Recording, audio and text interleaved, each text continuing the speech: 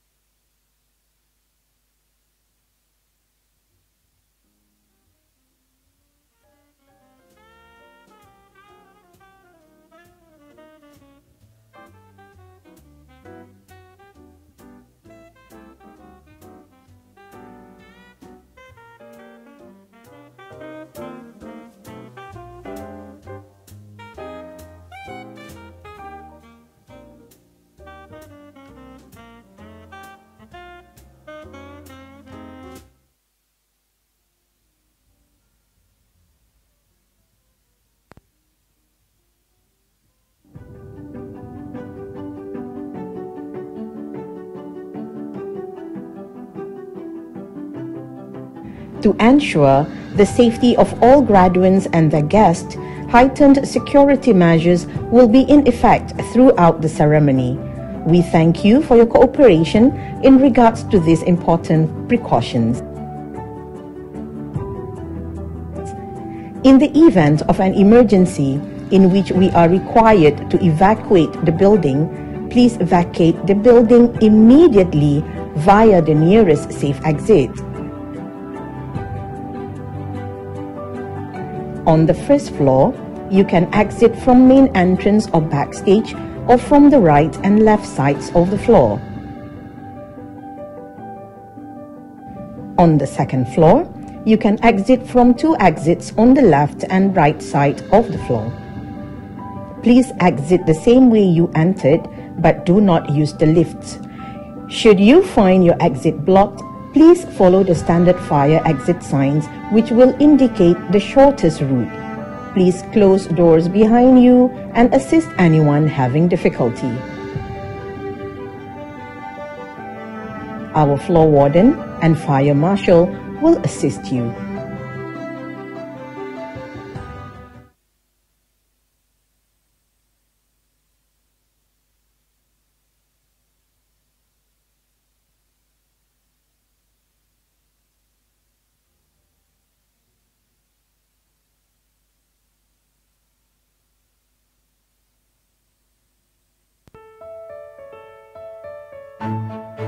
Albukhary International University adalah universiti yang tidak mengambil keuntungan. Sebenarnya hasratnya adalah untuk menjadi suatu universiti wakaf. The courses has helped me about marketing and at the same time management. Sebagai seorang yang jauh daripada keluarga, adalah satu cabaran untuk saya datang ke sini dan ternyata ia membuahkan hasil.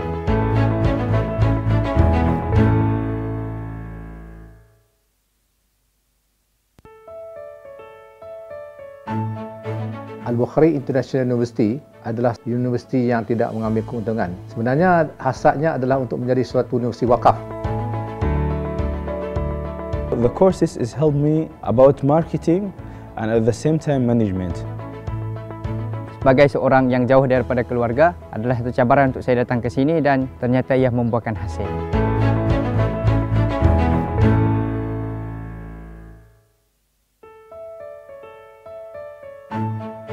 Albukhary International University adalah universiti yang tidak mengambil keuntungan. Sebenarnya hasratnya adalah untuk menjadi suatu universiti wakaf.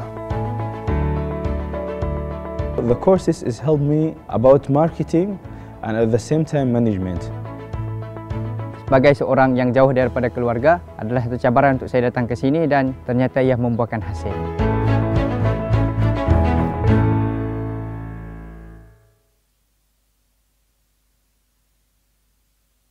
Bagi menerima sijil bagi peringkat pengajian asasi. Ijazah dan sijil disampaikan Chancellernya Profesor Muhamad Yunus dengan disaksikan pengasas Yayasan Albukhary dan AIU Tan Sri Said Mokhtar Albukhary.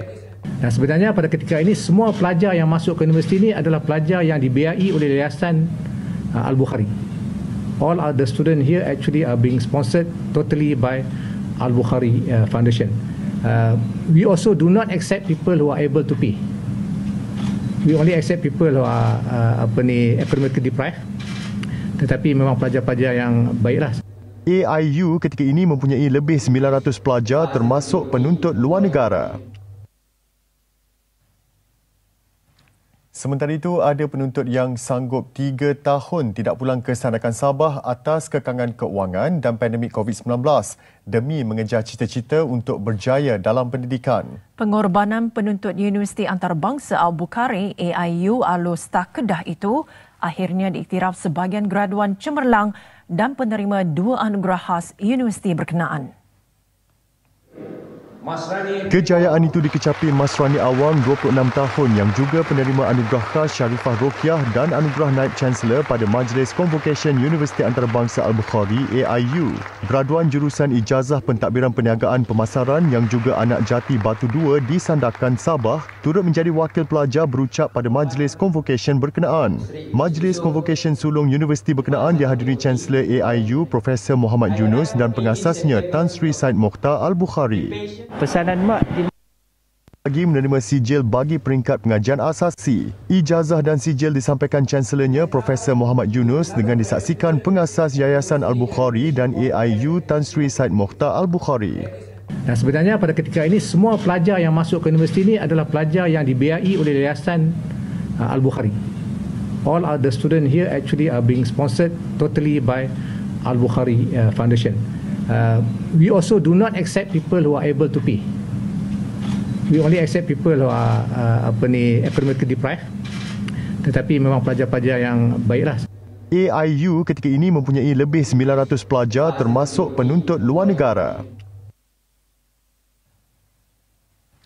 Sementara itu, ada penuntut yang sanggup 3 tahun tidak pulang ke sandakan Sabah atas kekangan keuangan dan pandemik COVID-19 demi mengejar cita-cita untuk berjaya dalam pendidikan. Pengorbanan penuntut Universiti Antarabangsa Albukhary AIU Alus-Ta Kedah itu akhirnya diiktiraf sebahagian graduan cemerlang dan penerima 2 anugerah khas universiti berkenaan. Kejayaan itu dikecapi Mas Rani Awang 26 tahun yang juga penerima anugerah khas Sharifah Rokiah dan anugerah Naib Chancellor pada Majlis Convocation Universiti Antarabangsa Albukhary AIU. Graduan jurusan Ijazah Pentadbiran Perniagaan Pemasaran yang juga anak jati Batu 2 di Sandakan Sabah turut menjadi wakil pelajar berucap pada Majlis Convocation berkenaan. Majlis Convocation sulung universiti berkenaan dihadiri Chancellor AIU Profesor Muhamad Yunus dan pengasasnya Tan Sri Said Mokhtar Albukhary. pesanan mak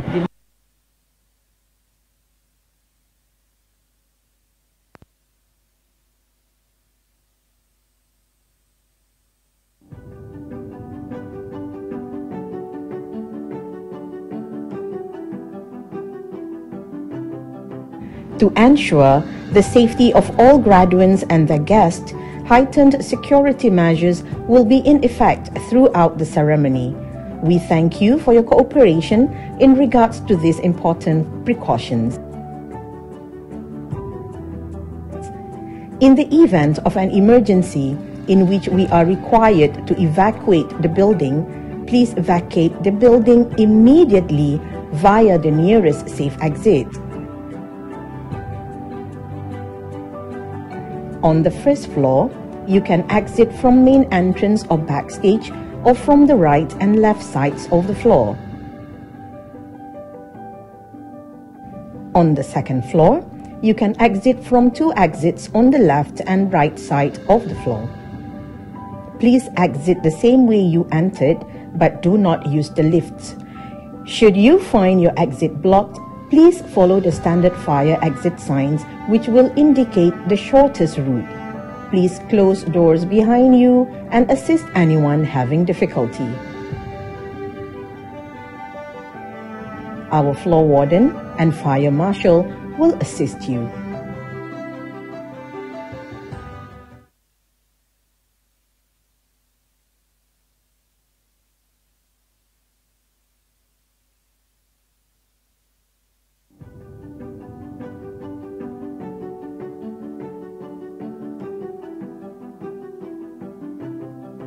To ensure the safety of all graduates and their guests, heightened security measures will be in effect throughout the ceremony. We thank you for your cooperation in regards to these important precautions. In the event of an emergency in which we are required to evacuate the building, please vacate the building immediately via the nearest safe exit. On the first floor, you can exit from main entrance or backstage or from the right and left sides of the floor. On the second floor, you can exit from two exits on the left and right side of the floor. Please exit the same way you entered, but do not use the lifts. Should you find your exit blocked, please follow the standard fire exit signs which will indicate the shortest route. Please close doors behind you and assist anyone having difficulty. Our floor warden and fire marshal will assist you.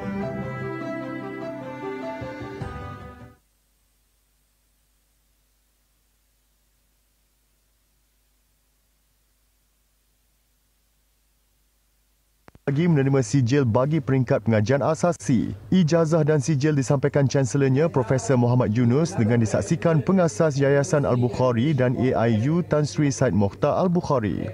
Dan sebenarnya pada ketika ini semua pelajar yang masuk ke universiti ini adalah pelajar yang dibiayai oleh Yayasan Albukhary. All other students here actually are being sponsored totally by Albukhary Foundation. We also do not accept people who are able to pay. We only accept people who are academically deprived, tetapi memang pelajar-pelajar yang baiklah. AIU ketika ini mempunyai lebih 900 pelajar termasuk penuntut luar negara. Sementara itu, ada penuntut yang sanggup 3 tahun tidak pulang ke sandakan Sabah atas kekangan keuangan dan pandemik COVID-19 demi mengejar cita-cita untuk berjaya dalam pendidikan. Pengorbanan penuntut Universiti Antarabangsa Albukhary AIU Alus-Tak Kedah itu akhirnya diiktiraf sebahagian graduan cemerlang dan penerima 2 anugerah khas universiti berkenaan. Kejayaan itu dikecapi Masrani Awang 26 tahun yang juga penerima anugerah khas Syarifah Rokiah dan anugerah Naib Chancellor pada Majlis Convocation Universiti Antarabangsa Albukhary AIU. Graduan jurusan Ijazah Pentadbiran Perniagaan Pemasaran yang juga anak jati Batu 2 di Sandakan Sabah turut menjadi wakil pelajar berucap pada Majlis Convocation berkenaan. Majlis Convocation sulung universiti berkenaan dihadiri Chancellor AIU Profesor Muhamad Yunus dan pengasasnya Tan Sri Said Mokhtar Albukhary. Pesanan mak di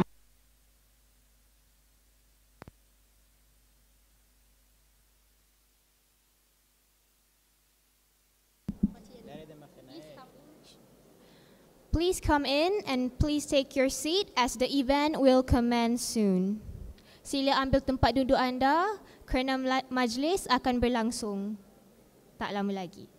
Also, don't forget to take your goodie bags and also check what's inside, as you will receive a very unique gift which is the lembu berlaga sauce from Mohida's Enterprise.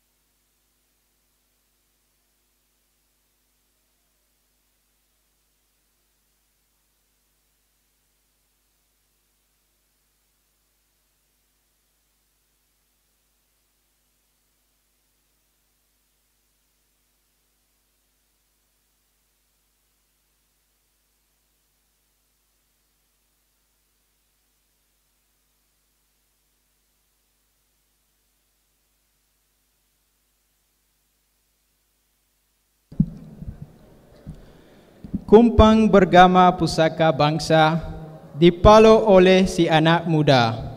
Hadir tuan meriah suasana, kami menyambut penuh gembira.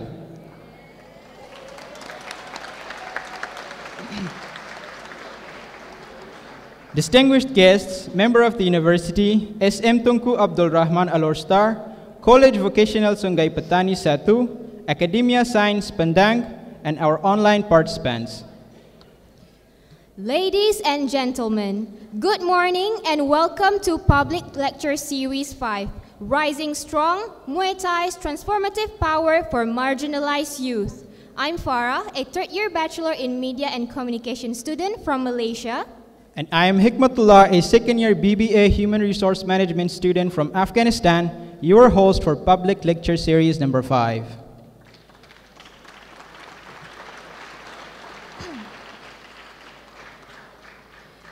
As you all know, the AIU Public Lecture Series, also known as AIU PLS, represents a thoughtfully assembled compilation of engaging lectures that align seamlessly with AIU's core principles.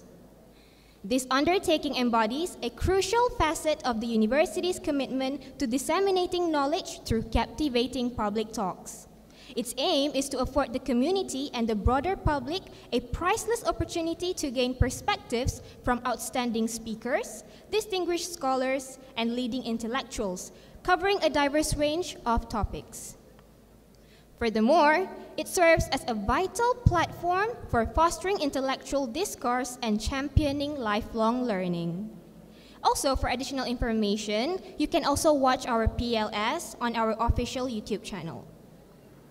So previously on 31st October, we had an honor to discuss period poverty's toll on girls' education and socio-economic empowerment with Madam Anja Julia.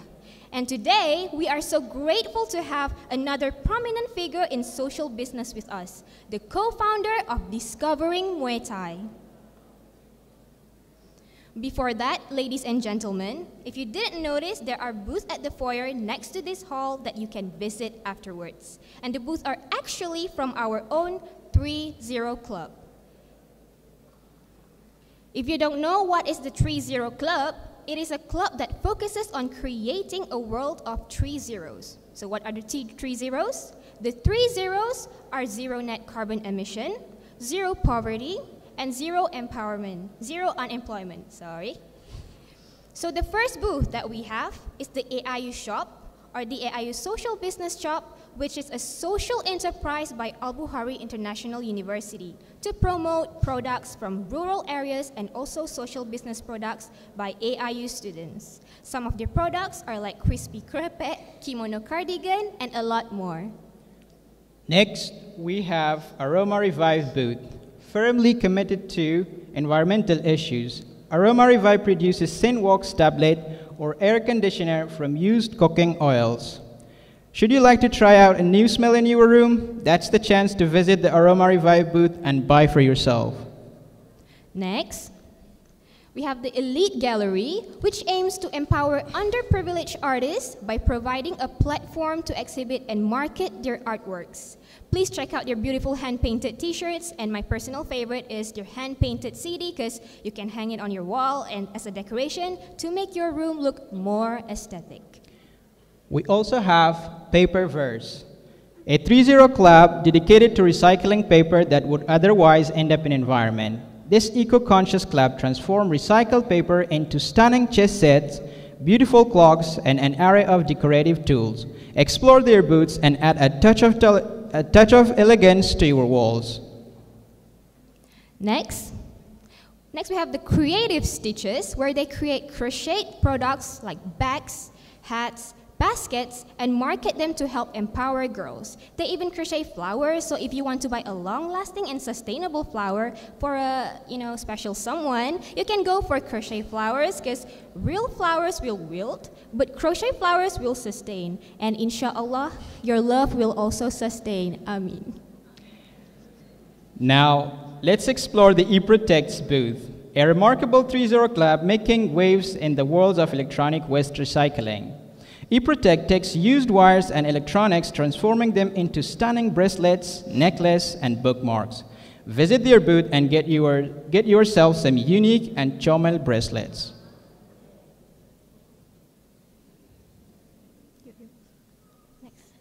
Now is the time for my club, Plastigo.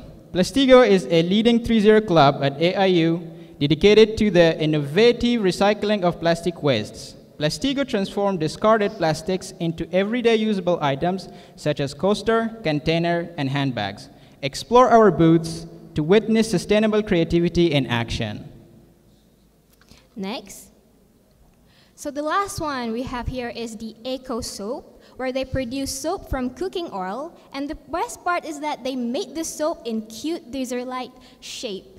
And I know you're gonna be hungry later, so if you visit the booth and see some cake-like objects, make sure you know what it is first, okay? Because it might be the soap.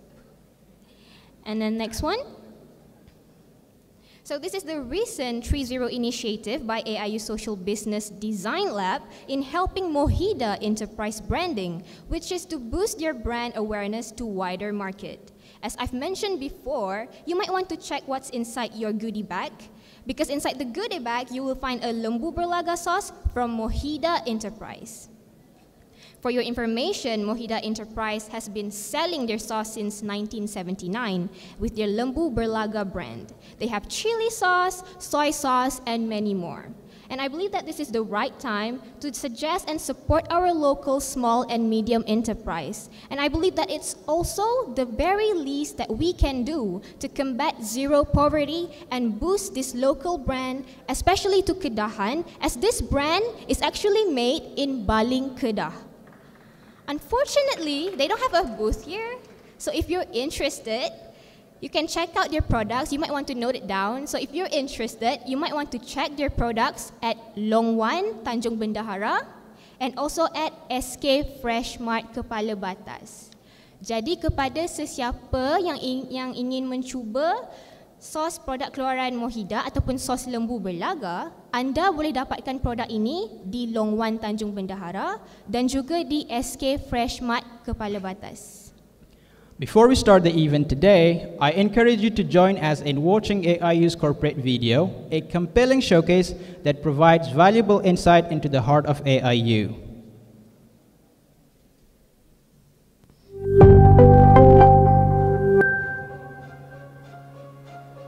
Welcome to Albukhary International University, a unique institution in the peaceful city of Alostar, Kedah. With the splendor-rich traditional Islamic architecture, AIU serves as an anchor of knowledge enrichment and dissemination. AIU stands out for its steadfast commitment to diversity, which brings together students from over 60 different nations. Students embark on a transformative journey that promotes a global networking and viewpoint while recognizing and valuing their diverse cultural roots. Unlike typical educational institution, AIU is a place where students live, study, and grow, benefiting from top-notch facilities and resources. The university goes above and beyond in providing an all-encompassing experience that empowers students to excel academically and socially. At the heart of the AIU ecosystem, where education builds character, lies the 5A core values: Akidah, Akhlak, Adab, Amanah, and Amalan that shape the student's character. Social business is the niche area of AIU. Students drive positive change by tackling social economic issues through entrepreneurship. AIU enables graduates to become catalysts of change, where students are nurtured to become job creators. In fulfilling the noble objective towards achieving the world of 3 zeros, socio-economic initiatives and projects are focused on zero poverty, zero unemployment, and zero net carbon emission. AIU embraces the principle of the 8-hour rule. Students are encouraged to allocate 8 hours for the night's sleep, 8 hours for the educational pursuits, and 8 hours to make a difference by helping those in need. This distinctive approach not only cultivates academic excellence, but also fosters empathy and social responsibility. Excellence in education awaits you in a supportive and innovative environment. Join us at Albukhary International University, a place where inspiring minds converge, cultural diversity flourishes, and social business revolutionizes lives. Together, we are dedicated to building a sustainable world where knowledge, compassion, and innovation intersect. Inspiring minds.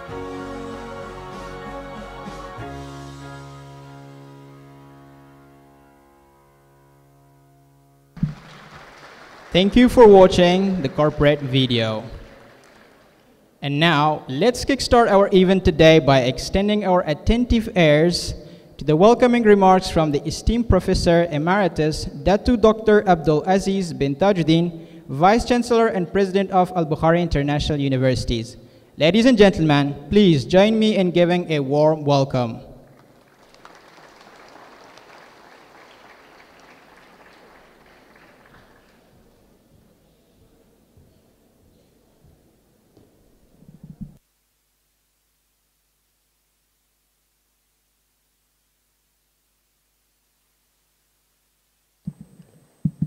Bismillahirrahmanirrahim.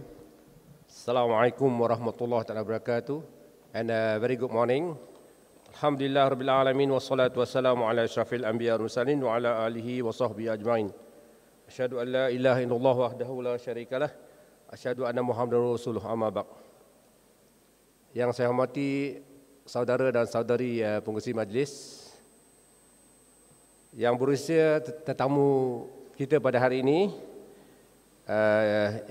Mr. Muhammad Khairul Azri dan isteri Puan Zafirah, selamat datang ke AIU sekali lagi.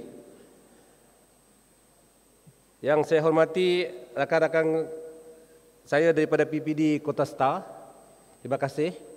Dan juga kita ada rakan-rakan kita daripada Sekolah Menengah Tuanku Abdul Rahman Al-Star, College Vocational Sungai Petani, Akademi Sains Pendang, dan juga rakan-rakan saya daripada AIU,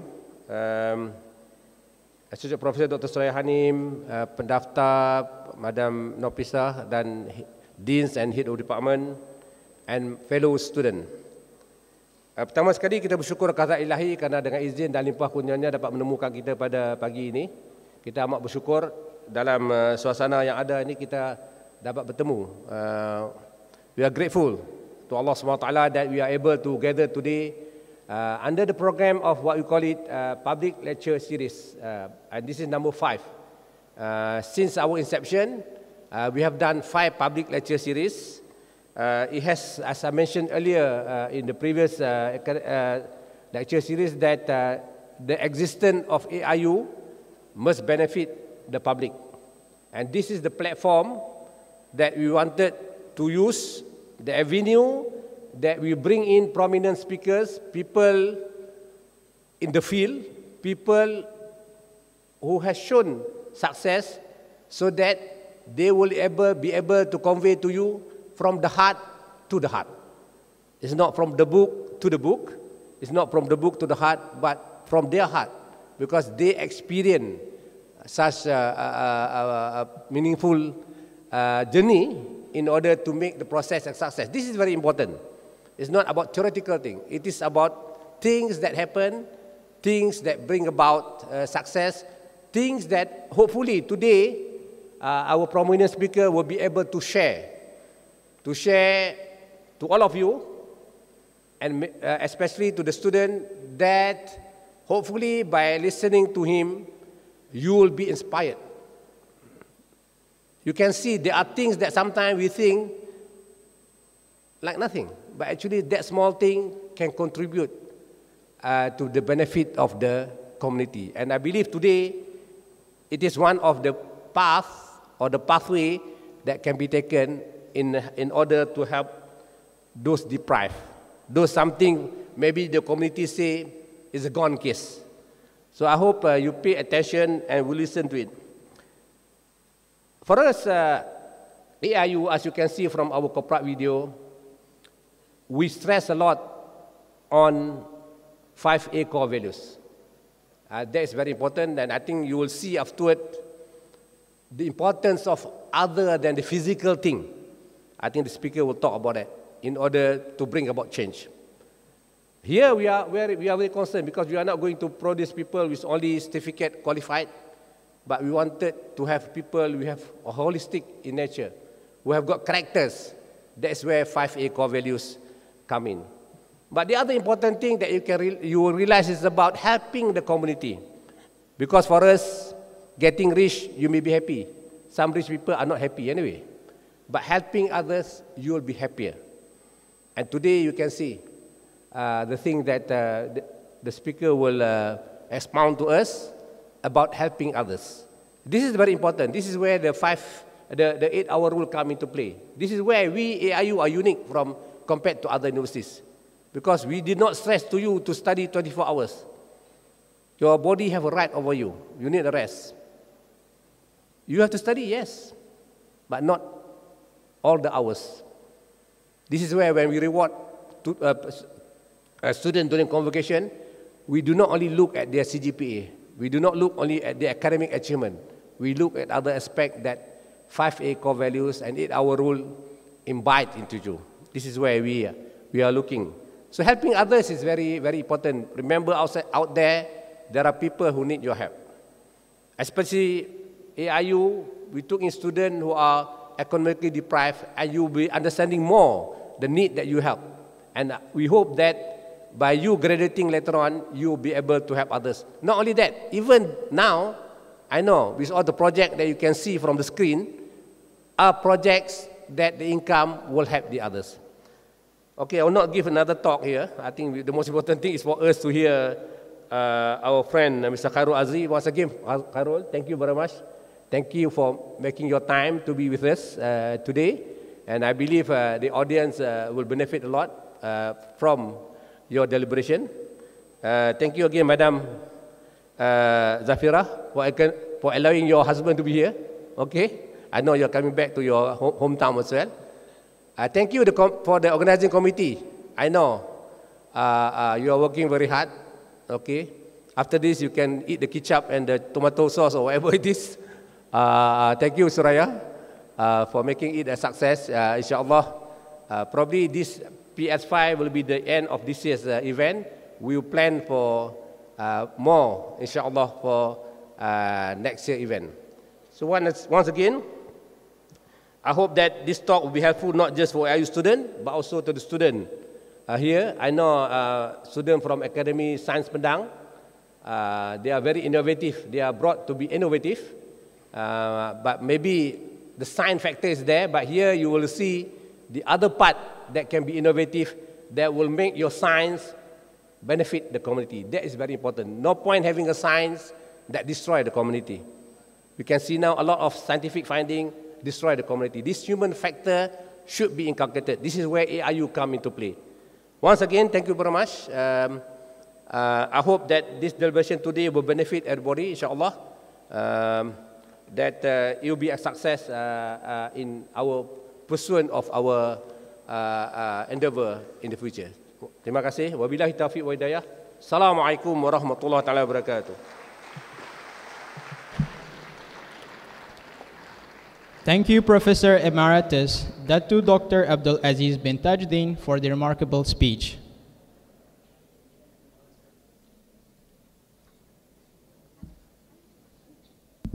Before we begin, I would like to say thank you for coming, representatives from PPD Kota Setar, PPD Baling, and College Mara Kuala Nerang. Thank you for coming here today.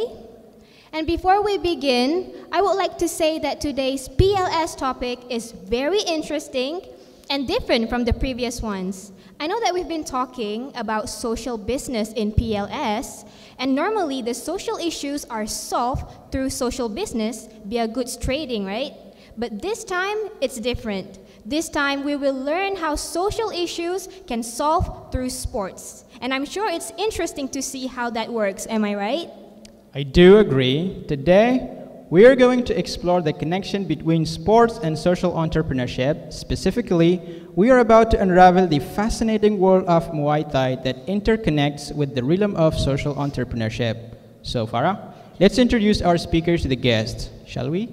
Of course. Ladies and gentlemen, it is with great pleasure that I introduce our distinguished speaker today, Mr. Khairul Azri Muhammad Khalid.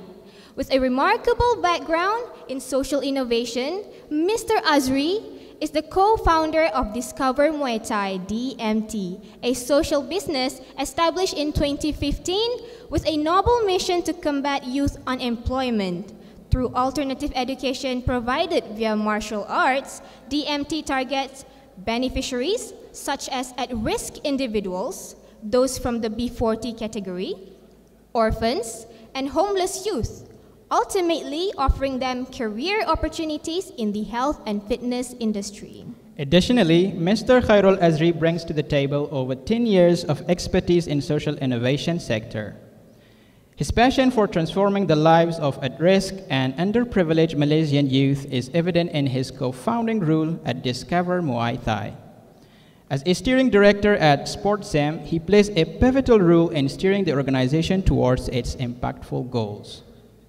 As a certified Muay Thai trainer, a certified mental toughness coach, and a former certified financial planner, Mr. Azri has been a driving force in advocating for social business concept in Malaysia.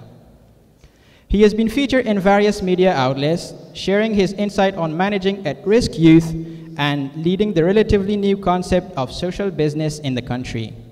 He has also been featured on AIU Social Business Podcast, so feel free to watch and learn many new things. With a degree in TESOL, also short for Teaching English as a Second Language, Mr. Khairul Azri possesses a distinctive approach to teaching, coaching, and mentoring. His extensive experience encompasses a range of core competencies, including project management, team building, financial management, goal setting, personality development, growth mindset, and presentation and pitching skills. This is because Mr. Azri envisions a better Malaysia with wholesome, independent, and productive youth as a driving force of the nation. It is a privilege to have him here today.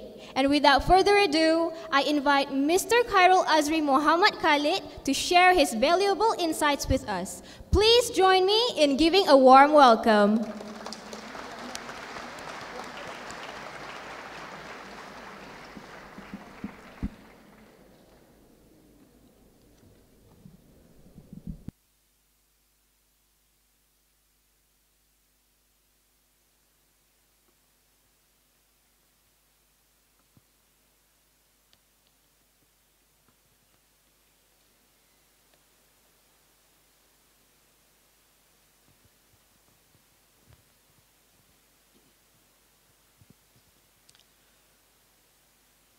Tasmai.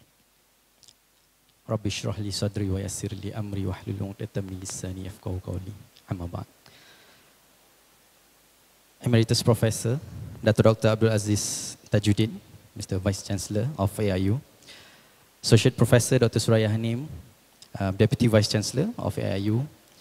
Madam Norpisah Ahmad Isa, Registrar of AIU. Faculty members, lecturers, students, and ladies and gentlemen. Assalamualaikum warahmatullahi wabarakatuh, and a very good morning, everyone.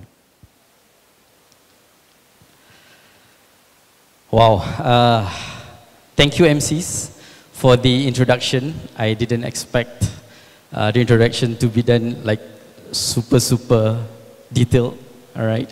I think you guys took over my first slide later on, right? So thank you guys for the introduction. Thank you, Dr. Suraya. Special thanks to you for the invitation. I'm super honored to be here.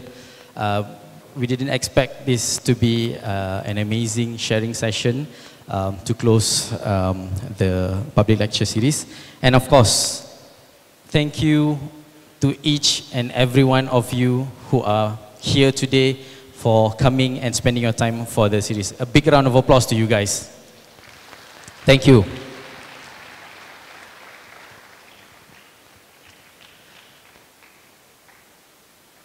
I'm not gonna do like, very formal lecture kind of stuff, all right? I hope everyone is comfortable with me talking very casually, chit-chat, santai-santai je today. Boleh, eh? Can, all right? Because it's my responsibility for this coming 1 hour plus, to make sure each and every one of you won't snooze or tidur, all right? So hopefully, please bear with me. Inshallah, whatever that I'm about to share will benefit all of us, inshallah. Before I go into the content, please allow me to introduce myself.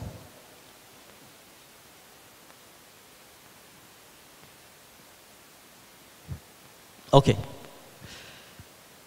I don't like to talk much about myself because, a lot of nitty-gritty details, but I just have to cover one page about myself, all right? And some stories, and I'll get you guys into the journey of how my background, my upbringing develops and started Discover Muay Thai together with my other partners. So yes, I'm Azri from Discover Muay Thai, one of the co-founders and COO of Discover Muay Thai. I'm 35 years old today, alhamdulillah. And I was born and raised in Segambut, Kuala Lumpur. I'm a KL boy, all right? So for those who know Segambut, back in the 80s and 90s, you know how it was. Segambut, Kampung Baru, Kampung Pandan, all these are black areas. So later on, throughout the journey, throughout my storytelling, you will, hopefully you can connect the dots of how my upbringing, my background leads me to where I am today and how Discover Muay Thai is established.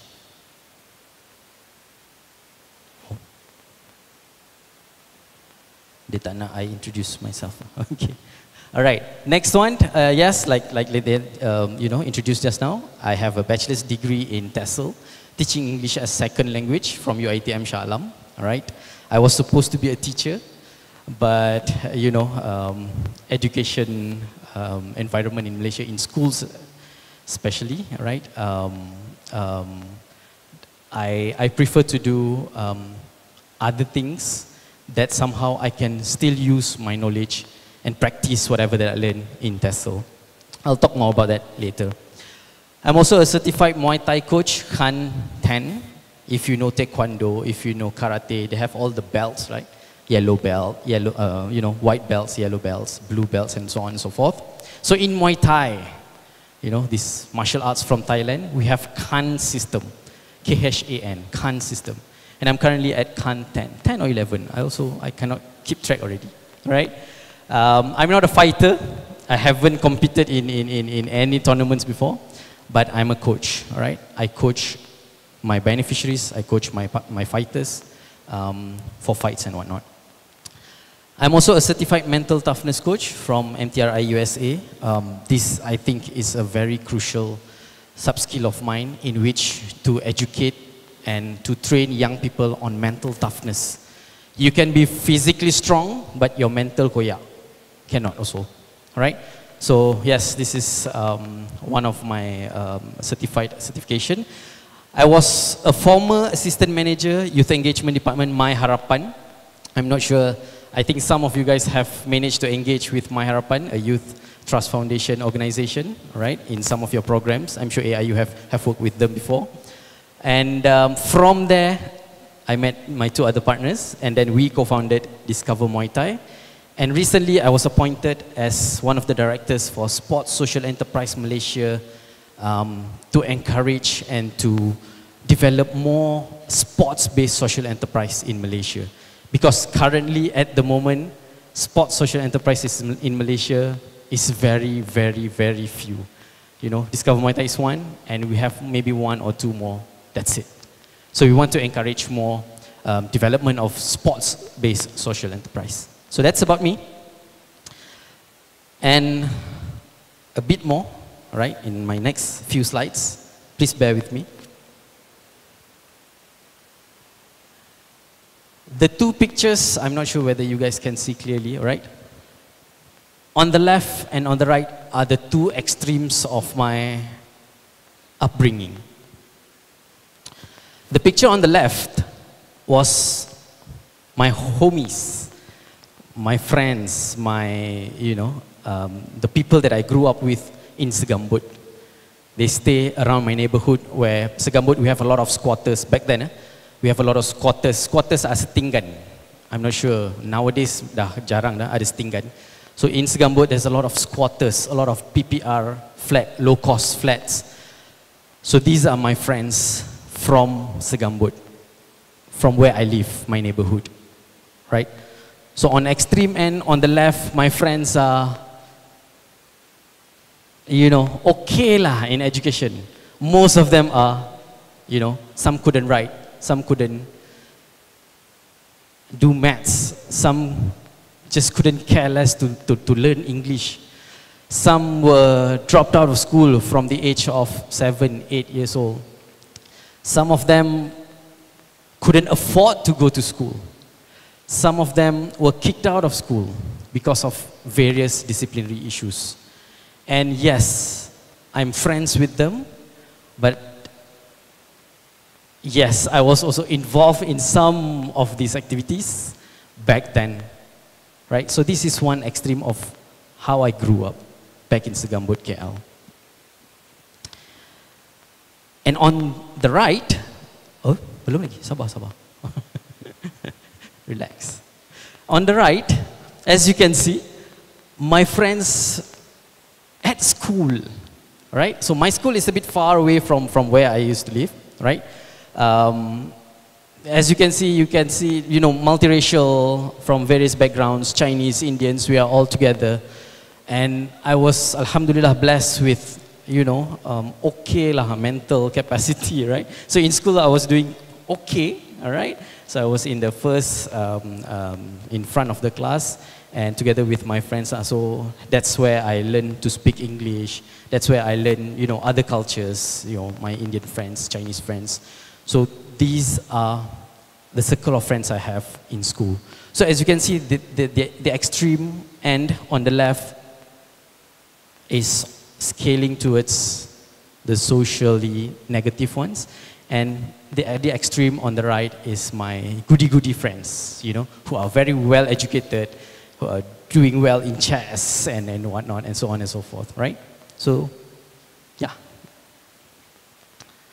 Alhamdulillah, after I finished my high school, I graduated in UiTM, TESOL, bachelor's degree. And I wish all you guys who are graduating soon, all right? I heard you guys will have your graduation ceremony soon. But in UiTM, I was not just about going to class, go back, do homeworks, do assignments, that's it, right? First year, first batch, first semester, second semester, maybe. But eventually, because TESOL is such a, you know, very well-rounded course, I was very, very active in the clubs and societies in UiTM, right? So that's where I learned theater, drama. I learned about volunteering. So I joined some of the events as volunteers in debates, in Piala, Debat Perdana and whatnot, so you name it, all right? So I was very, very active, and that somehow taught me, you know, all these amazing organizations in Malaysia. And that's how I got to know My Harapan, the Youth Trust Foundation, all right? I'll explain more about that. But during my study years, one of my best moments was this. I'm sure you guys can't see me there because I was like part of the students, right? Right? So I was teaching at this school, SMK Bukit Bintang, Petaling Jaya, Bukit Bintang Boys School, Petaling Jaya. I was teaching Form 2 students. So yeah, I was one of them. I was wearing that blue batik shirt. Yeah. Why I said this is one of my best moments is because from here, I knew it that, you know, I love to teach. I love to engage with young people. I love to engage, you know, the next generation, imparting knowledge, imparting wisdom to the next generation. So this is where I learned this stuff, right? And it's my passion to really share with the young people. So throughout my sharing session, I will share some key takeaways and golden nuggets. Hopefully lah, kalau you guys, it's nothing, you know, magical, nothing extraordinary, but it's just something for you guys, at least at the end of this session, can take away with, right? So my first key takeaway is know yourself, especially our friends, adik-adik from the schools, right? And everybody. Please know your strength, your weaknesses, your passion, what motivates you to wake up in the morning every day. All these questions are so important, and alhamdulillah, I was lucky to discover this very early. Not so early, or even though during my study years, I wish I have discovered it way earlier, but it's still early because I was not in the real world yet, not in the working world yet. So during my studies, I discovered what's my strength, what's my weaknesses, my passion. I really, really love to build young people. Because I saw my peers from the previous picture just now, some of them were lorry drivers who just go to work in the morning, early morning, and come back at night, super late night. And that's their routine every day, right? So I want to help more and to deliver change for these people. So that's number one.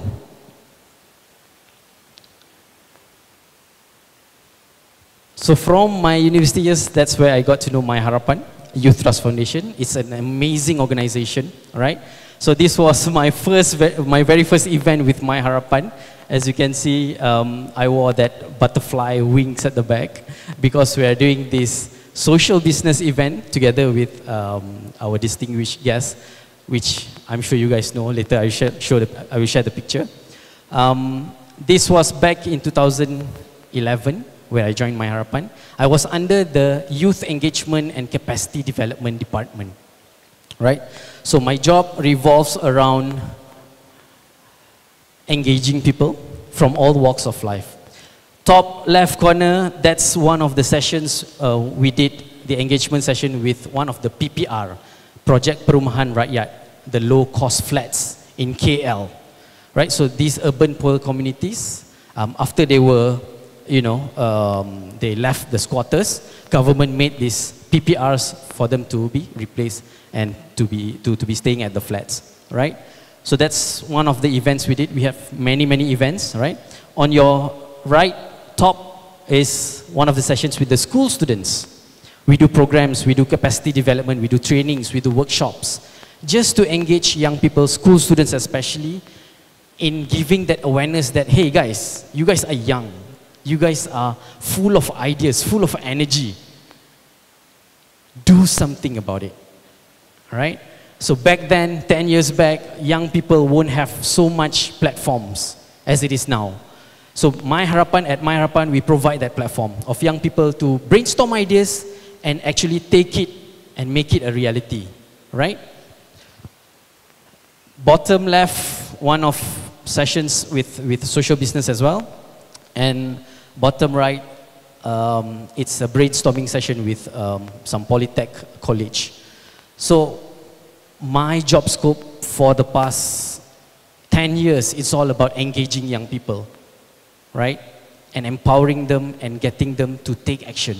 Be the change maker in your own community, in your own capacity.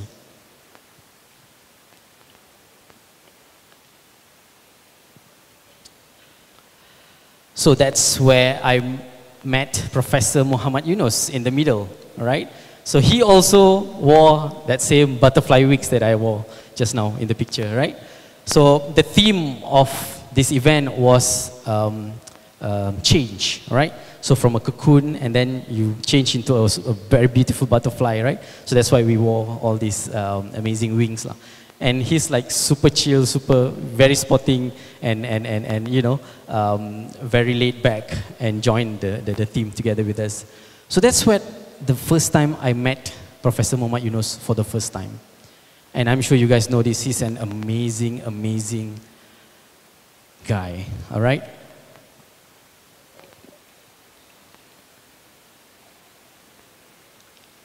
I also had the opportunity to visit him in Bangladesh,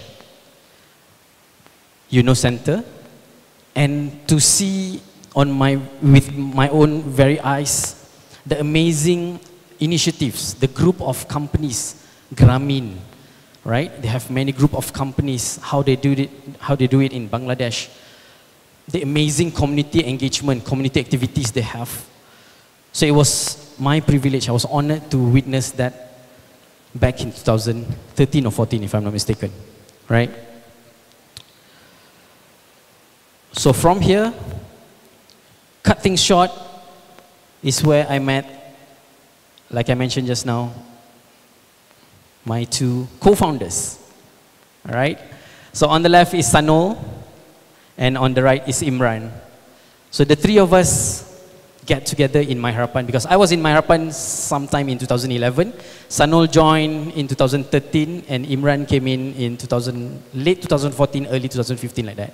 So we all met in My Harapan together, and with the knowledge of social business, Imran had that experience he had in Thailand where he witnessed amazing from Muaythai background, right? How it all came about, in which later on I will share a short video, what we do at Discover Muaythai for those who don't know, right? So the rest is history. This is where we meet together, we brainstorm, and we execute the project. So second takeaway, whenever you have this amazing idea, AIU students, I'm sure some of you here aspire to be entrepreneur or social entrepreneur, right? School students, I'm sure you guys have all this amazing passion and aspire to be someone. So once you have those amazing ideas, you must plan how to execute it well. I put plan there because we need to plan. If we fail to plan, you plan to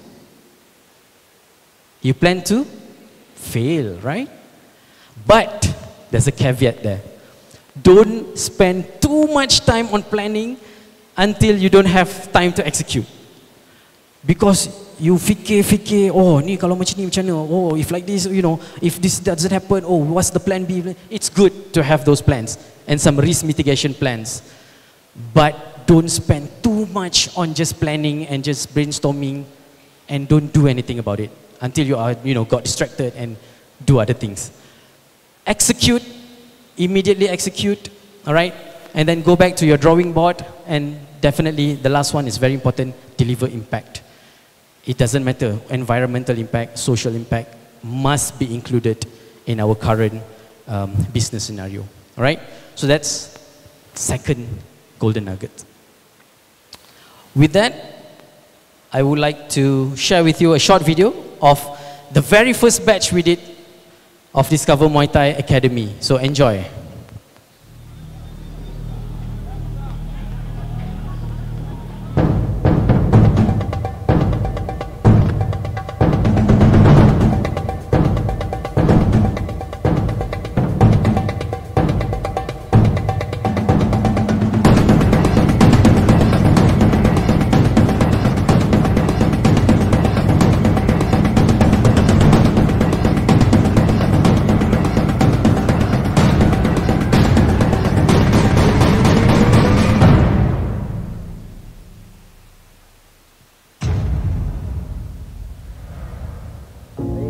sekolah 3 kali dan saya dah pun dibuang daerah pertandingan utama.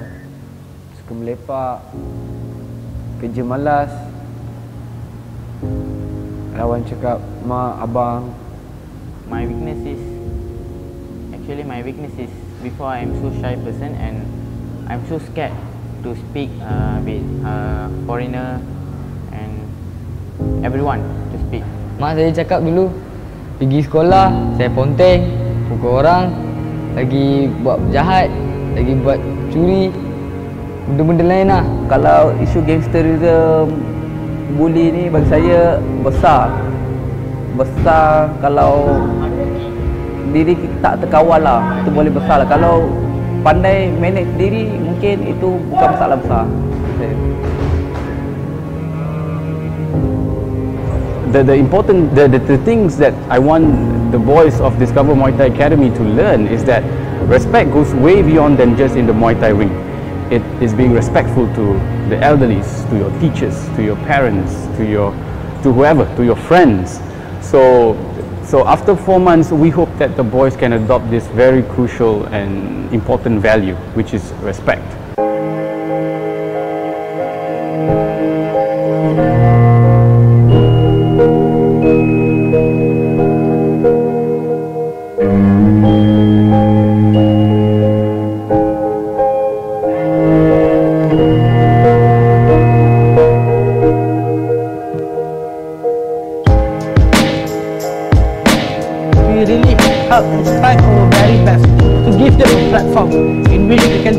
All this negative energy, and we help them to become a more better person. Now it's totally different. Mereka respect each other macam adik-beradik dah. Saya harap budak-budak ni berjaya di masa depan dan menjadi seorang yang berdisiplin. These guys here are always enjoying. Doesn't matter what they go through, they are here and they are going through with a smile on their faces, yeah?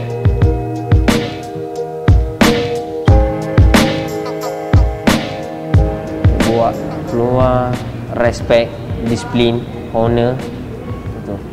bila saya dapat benda tu, perubahan tu, saya macam tak cukup 4 bulan ni, nak tambah lagi lah. Kalau boleh nak tambah lagi, tapi abang pun dah tetapkan 4 bulan kan. So saya rasa saya dah bersedia untuk hadap dunia luar, nak keluar balik, saya nak ubah diri saya, tak nak jadi macam dulu.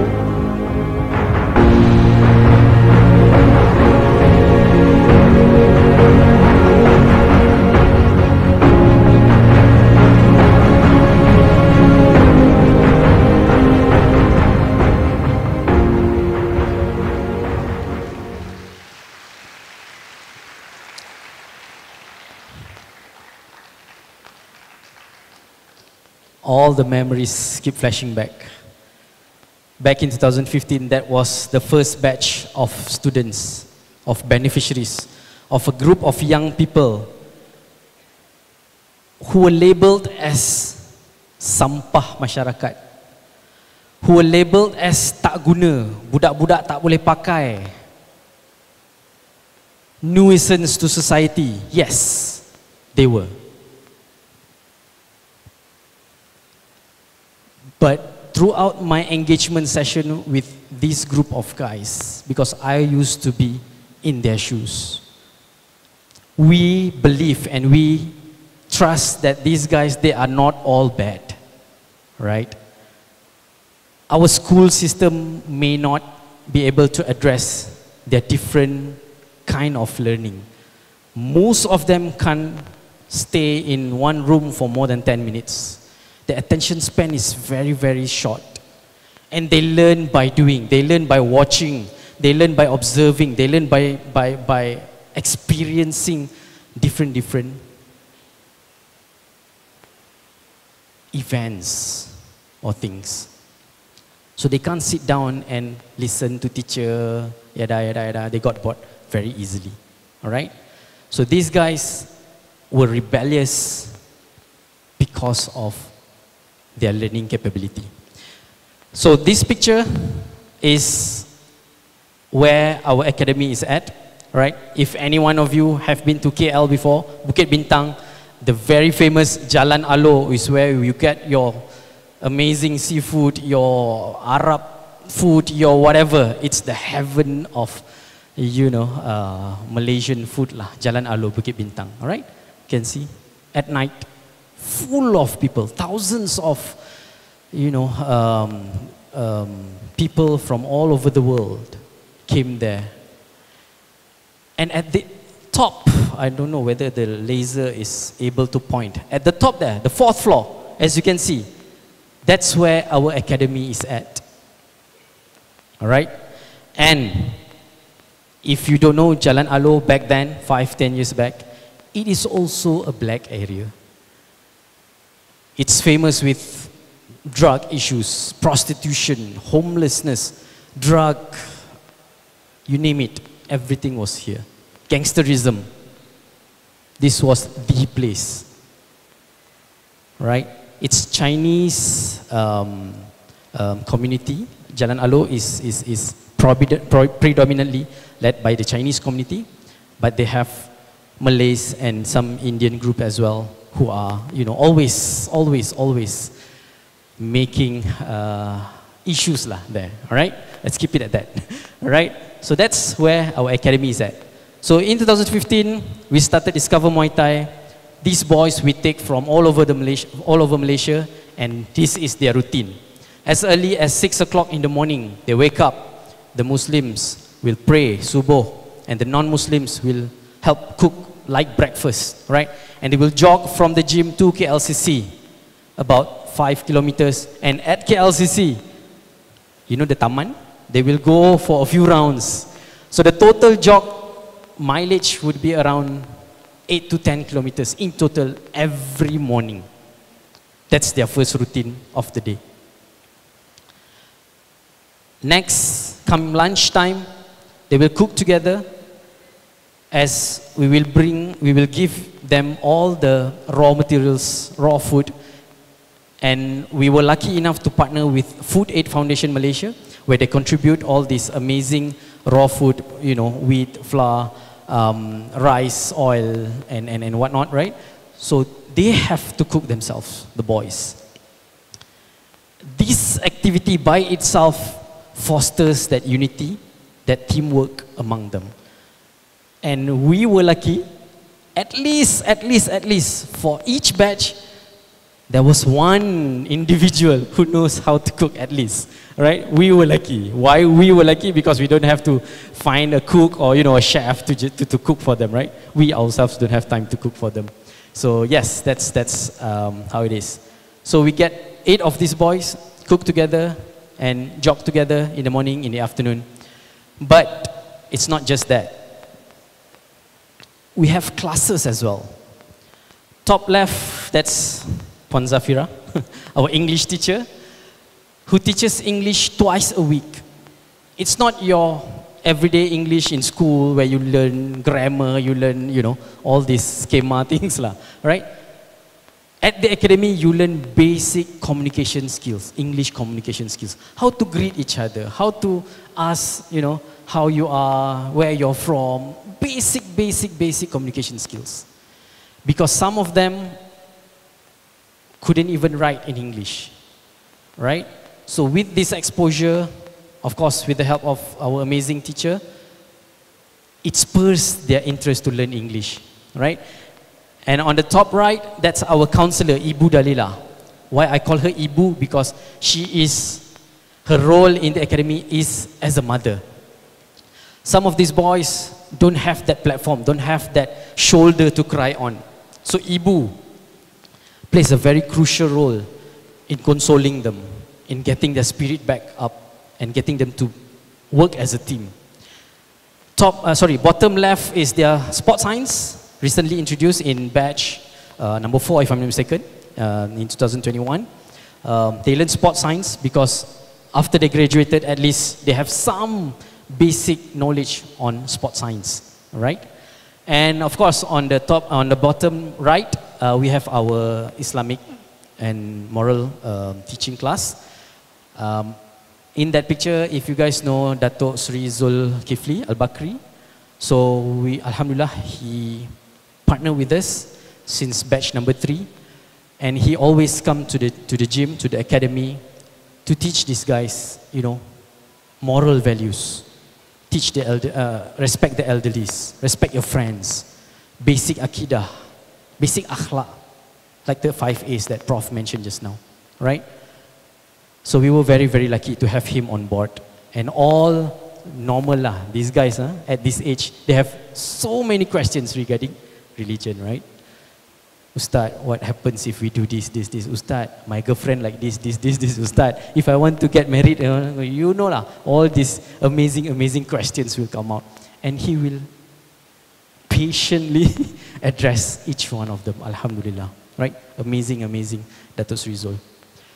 Next, besides all these classes, once a week, every Wednesday, for 3 to 4 hours, every Wednesday, they have to do volunteering activities. Like you guys, 8 hours you guys have to do, you know, activities for the community. They have to do volunteering work at our SE friends at their office, right? So we have many, we have BGBG, we have Mereka, we have Eat Shoots and Roots, we have Masala Wheels, we have Silent Teddies, all these amazing social enterprises based in KL, and they will go and volunteer their time and helping our friends in whatever chores or whatever work they have, right? So this will somehow expose them to things that beyond the gym. It's beyond punching and kicking. It's exposing them with all these extra skills, life skills, that inshallah, if use it right, can help them in the long run.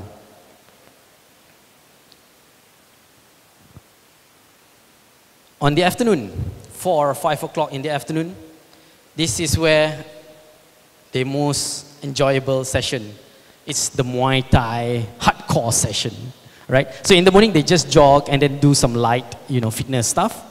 In the afternoon, they train with 3 times world Muay Thai champion from Thailand, Cruz Selatan, where we have at the academy. They do back works, they do sparrings, they do back work, pad work, you name it. Whatever routine, whatever training in Muay Thai, They will do every day, twice a day for 4 months. Yes, it builds their physical capacity, physical fitness, but most importantly, the mental side of things, right? When you spar with your friend, how to control your emotion, your anger. Don't just punch your friend with 100% power, right? And with their background, it's really, really hard to do this. So we managed to, you know, get them to really control. And Muay Thai is also when you punch the bag, when you kick the bag, not just for them, for all of us. It's a very, very positive way to release your aggression, your negative energy, your anger towards your boyfriend, your boss, whoever lah, that you have. Punching the bag, kicking the bag will release all this, positively. So that's how Muay Thai actually develops them. And one more thing about Muay Thai, as I'm sure other martial arts do as well, as it teaches discipline, it teaches respect. Right, in the video Imran said just now, in Muay Thai, respect is the #1 value. All right, you respect your friends, your opponent, your teacher, and others. At night, since we are located in Bukit Bintang, we have all these amazing people from, all these amazing countries. We have clients from Brazil, from US, from the States, from Africa, from you name it, all right? Because apart from eating the food galore downstairs, they have to burn it, right? And most of them are expats. They work in KL, for at least 3 months, 1 year, 2 years, some of them even longer. So at night, these boys, the 8 beneficiaries that we have, some of them will work as pet holders, assisting the trainers.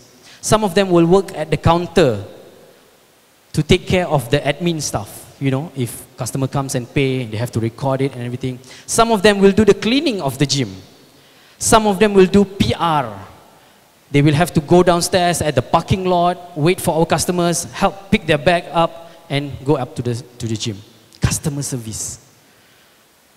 And they will rotate these different areas of job scope every night so that everyone will learn different skill set.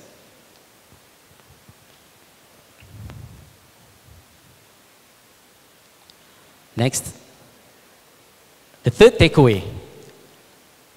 Be patient, good things take time. Alhamdulillah, since 2015, it's been almost 8-9 years, all right? We have managed from 8 person per batch, we have managed to deliver second batch, third batch, fourth batch, fifth batch. And this year, we managed to expand in Kota Kinabalu, Sabah, and we managed to get 16 individuals per batch. Thank you. And concurrently, while Sabah is happening, in KL also, we are empowering another 16 of young people. So altogether 32 this year alone, alhamdulillah. It's not easy to educate parents, to educate our corporate partners. Guys, Muay Thai, guys, when you heard Muay Thai, when you see Muay Thai, the first thing that came to your mind was what? Uyo. It's gory, it's bloody, it's extreme, right? So in these 8 to 9 years, we managed to, alhamdulillah, convince our corporate partners, our stakeholders to invest in Muay Thai, because Muay Thai doesn't just give you that the facade of extreme and bloody and gory.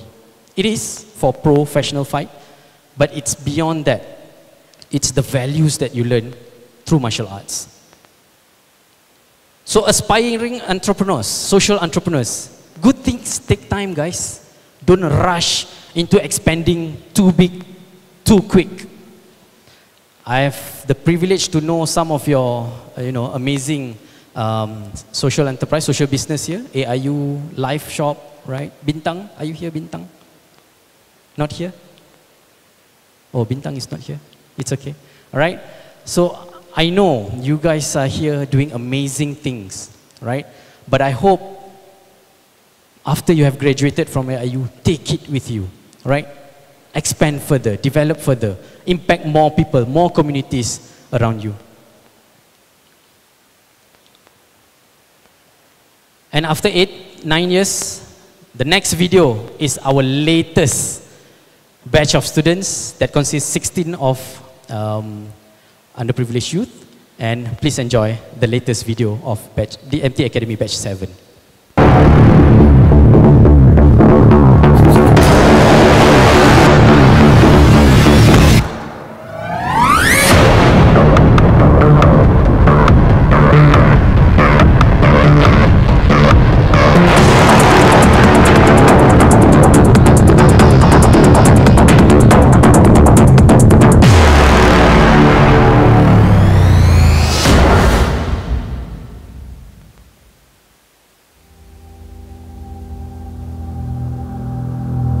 These boys, they are battling their demons. They were traumatized by many issues.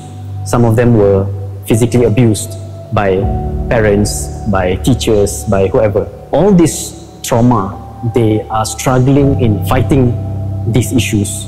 And they have no one to share, no one to get help.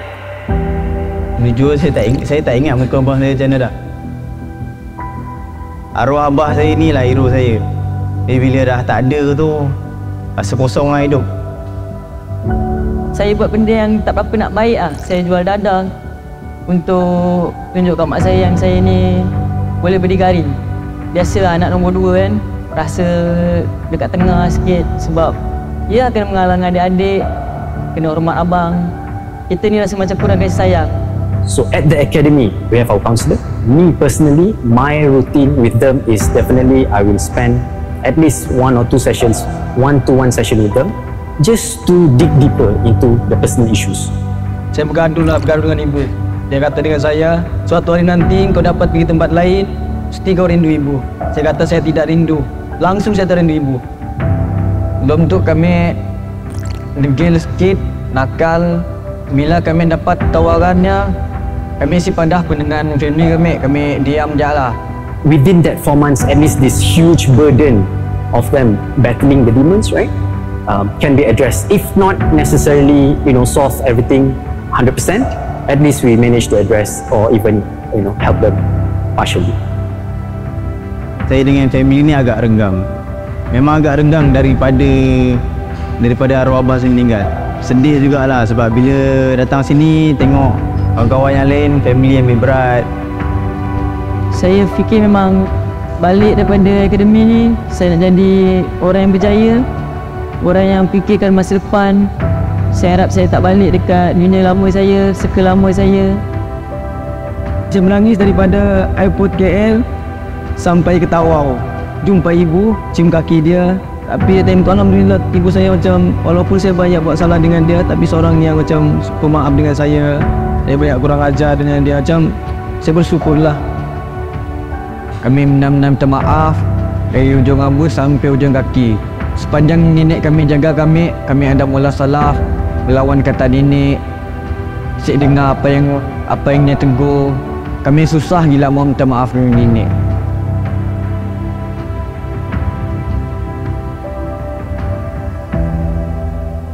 Right, for this current batch, it's a bit unique. The dynamic and the background of the participants, we managed to attract the university students. The mixture of backgrounds in this batch is amazing. Compared to the previous batch, this batch, how they get together, the whole cohesiveness of these boys is on another level.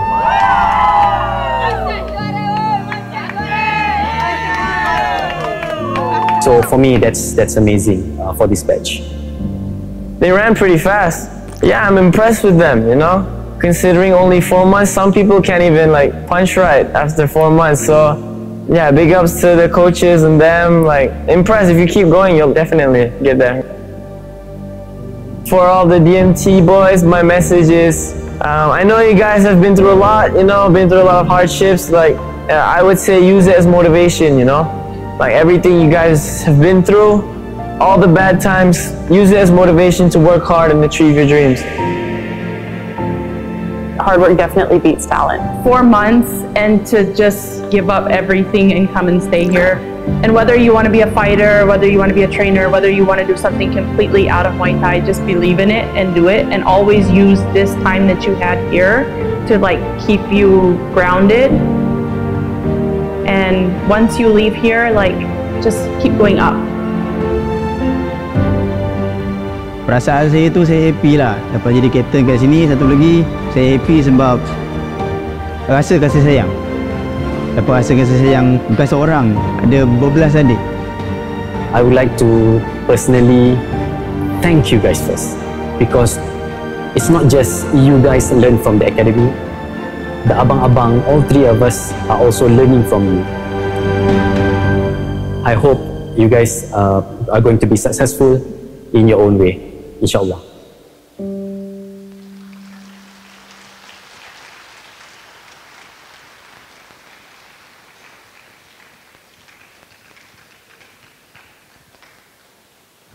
That's our latest Academy Batch 7, recently completed. I think last month we managed to complete it, do the graduation ceremony. It was very touching.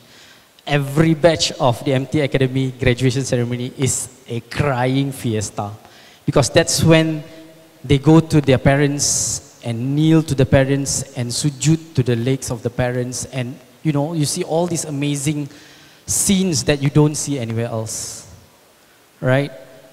So I'm not sure whether if some of you know Johan Ghazali, the youngest ever fighter to win a contract in one championship. Inshallah, please pray for us. Next year we are going to collaborate with him and his gym, Rentap Muay Thai, and expand in Sarawak. Inshallah, please pray for us. Talking about Sarawak, so now I'm going to share the success stories. Not all of them, because it's going to take, you know, maybe the whole day. But I'm going to highlight some of them that have been successful in their own way, with different areas of their interests. So the first one is Aman Cowboy from Sarawak, Bintulu, Sarawak. Aman Cowboy, back then, before he joined the academy, he used to, you know, rempet, betting on illegal races, drug abuse, and so on and so forth, all right? But his passion, his interest in Muay Thai is phenomenal, right? So during the academy, when we have English class, we had all of the classes that I mentioned, they will sit like at the back and very quiet and just couldn't care less. Yes, he was there physically, all right? But he's just there. But in Muay Thai classes, he will be the first one to be there.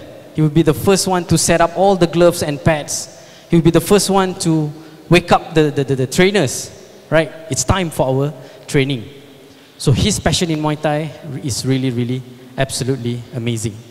And Alhamdulillah, after graduating the academy, from the fights that he have in Bintulu, in Sarawak, he now get the exposures, and Persatuan Muay Thai Malaysia, the National Muay Thai Association, start to see him, start to notice him. And amazingly, in 2019, he represented Malaysia for the SEA Games Philippines and bring back silver medal for the country.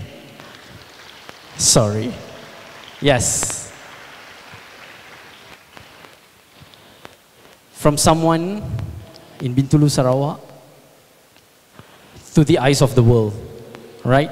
So now Aman is actively competing and coaching as well. He has his own gym with his partner, and in Muay Thai, he's like our current top role model for the boys, right? Next one,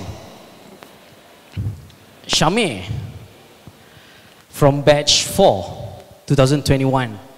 Shameh also had similar issues, drug abuse, addicted to alcohol, partying, clubbing, all right?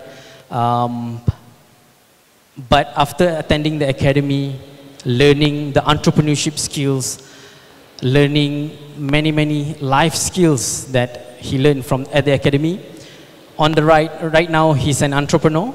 He's co-founder of this brand called Hitam Putih, right? Please look for him, hitamputih.co, in your TikTok, in your Instagram, whatever. Please follow him. And for those of you who are on TikTok, his brother in front, I'm not sure whether you recognize him. He's the infamous Abang POV, or your internet boyfriend, where he used to, he always posts, content on TikToks, and he's very, very famous now, right? So these brothers are now entrepreneurs, having their own clothing brand and perfume and so on and so forth. So that's Shami from batch 4. Next one is Azmi. Sorry, back one slide. Yeah. Azmi from batch 3. These pictures were taken at his house in Meru Klang, in Selangor. So right after he graduated academy, his passion in Muay Thai, in teaching Muay Thai, is very, very high. So at his house, you see, very basic, some punching bags. That is the, what is this? It's a barbell made out of, wheels and crankshaft and whatnot, right? Barbells. Because he doesn't have that money to invest in a proper barbell. And this is a bit dark, but you can see all the tires for training, Muay Thai training, right? And we have been observing him for a couple of years.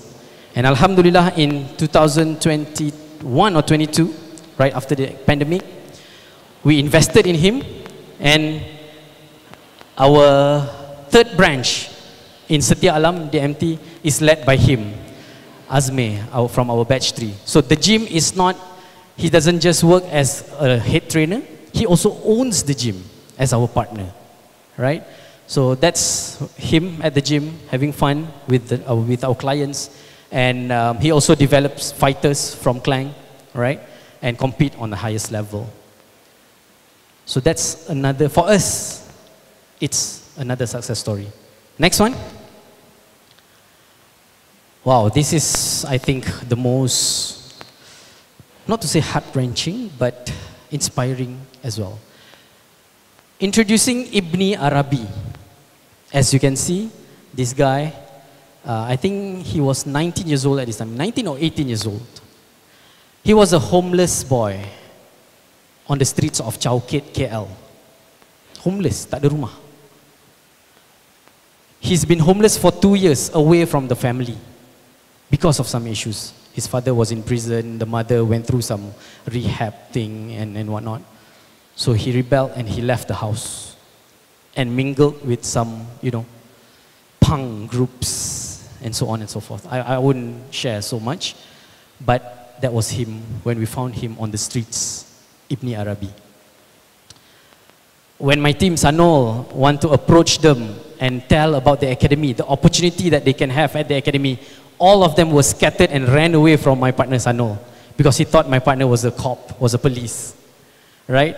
And then, of course, being Malaysian with a cup of teh tarik, with a cup of teh ice, they came back and they finally able to meet us, and we explained about the academy. And on that registration day, Ibni Arabi alone came. The other friends just couldn't care less, right? And from there, he managed to attract more of his friends. During weekends, we have to open up our gym to his other homeless friends, right? Some of them were wearing the boots, just jog together with the boys, right? They just want to come to the gym to have shower, to take picture with our belt, the championship belt, and so on and so forth. So it's like a safe space for these guys, where they are not labeled as, budak jalanan. They are not labeled as whatever label that the society is giving them. And right now, Alhamdulillah, Ibni Arabi is working at Pizza Hut, having a better drive, having a better economy for himself and his family, rather than back then he was just loitering around, smoking pots, sniffing glues, gum, and so on and so forth. So for us, even though he's working at Pizza Hut, it looks apalah sangat, right? Kerja kat Pizza Hut. But for us, to turn him from, you know, after 2 years of being homeless to this is just amazing. It's a success for us. Thank you. Lastly, it's not a success of one individual, but collectively. If you see at the picture here, the brand Alore, A-L-O-R-E, Alore, all right? It's taken from the road that they used to be at the academy, Jalan Alor. They just add E at the back to make it sound international a bit, Alore, right? So, as you can see, they work on the design, they work as, you know, all these photo shoot, they work on it themselves. These are, they comprise of from batch 1, batch 2, batch 3, batch 4, this is Aman, batch 5, all of them worked together and came up with the brand. And all the sales and marketing, they do it on their own. This is during the launch at Rex KL, in KL, where they invite all our friends, our customers to come and buy and support the product. Because a portion of the sales goes back to the academy where we can empower more of their juniors. So it's amazing how they develop the product. And just want to promo a bit, the new drop of Alore coming soon. I think inshallah in early December, we have new designs from batch 7, inspired by batch 7. So please follow Discover Muay Thai on your Instagram, on your Facebook. We are on TikToks, but not very active yet, all right? So wait for the new drop, the new design in early December, inshallah, right? Amazing things are coming. Just a bit more before we open for Q&A.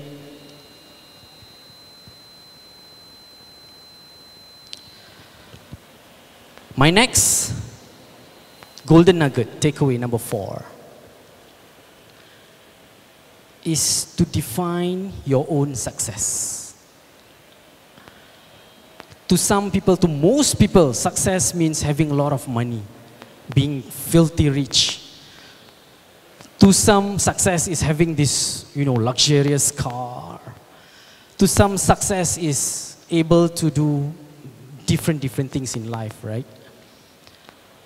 But for us, success is what you have seen just now from the 4, 5 stories that I shared and many others. So we decide what's best for them. They themselves decide what's best for them. We don't dictate, oh, you must be this. We don't dictate, oh, you must have this in your life. Yes, we do guide a little bit whenever they have, you know, issues with their spouse and whatnot. But they define their own success. This is, I think, very important for aspiring entrepreneurs, aspiring social business entrepreneurs, is to really define your impact, the change that you want to bring to the society, the community that you are helping, and make sure it's sustainable for them to have a better life, right? And I think my last slide for today, and this is a bit deep. I apologize earlier. Please realize your purpose in life. Not just knowing the purpose of your life. Knowing is fine. Okay, I know the purpose of life. All right? But to actually realize it. Take action and realize it. Just to share a story, guys. This is a bit personal to me, but I hope you guys can get something out of this. Back in 2019, Alhamdulillah, I was very lucky to get the calling to perform Umrah just before the pandemic. The pandemic was in 2020 February, right? If I'm not mistaken, the lockdown. So we managed to go on December 2019 together with my wife and her family. All right. Alhamdulillah, I was not expecting it. I was afraid at the same time because going to the holy place of Mecca is very, for me, was very scary because of my bad deeds and the dosa and whatever lah, all right? I was very scared to perform Umrah at that time. But, you know, Allah knows best. When I was there, the first day we landed, we went to Mecca first and then Medina.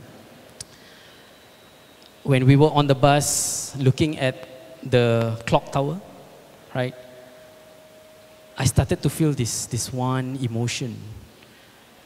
And as we drive closer and closer to Mecca, to Kaabah, I couldn't control it. Immediately, these tears just came out of nowhere. And when I saw Kaabah first time in my life, it really, really changed my life until today, right? And I was lucky enough to visit the cave of Hira, right? Go Hira, where, as we know, the first revelation was there. Our Prophet Muhammad SAW got his first revelation at the cave of Hira.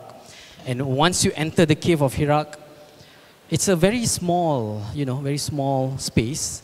And at the end of the cave, there's a small opening where you can peek through. Once you peek through, you can see Kaabah right on point through that small opening of that cave of Hira.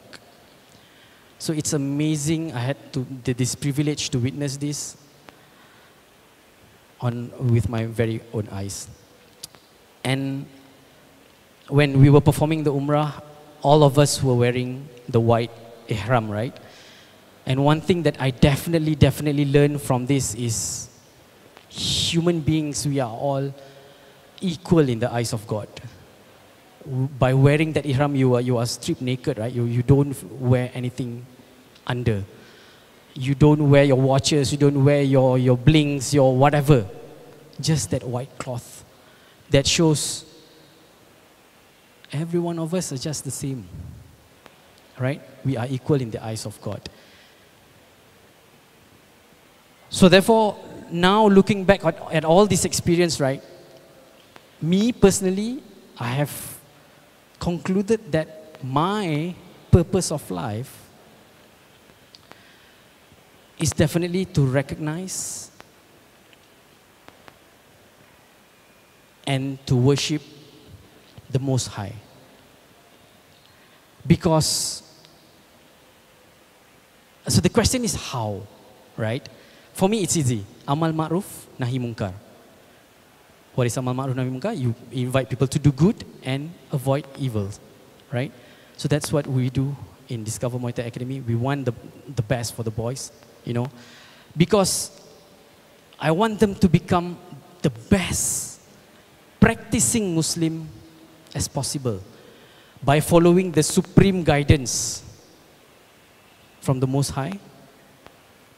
And He is the source of that objective morality that we as humans must follow. Why this is important? Because for me, it doesn't matter if you have the best economy in the world. It doesn't matter if you have the best technology on planet Earth. It doesn't matter if you have everybody in the world getting afraid with you. But without supreme guidance from the above and that objective morality, you can just simply drop bombs on children and kill the innocents. And that's nothing in my eyes. That's nothing. You have no sense of morality. And na'uzubillah, you will rot in hell in the afterlife.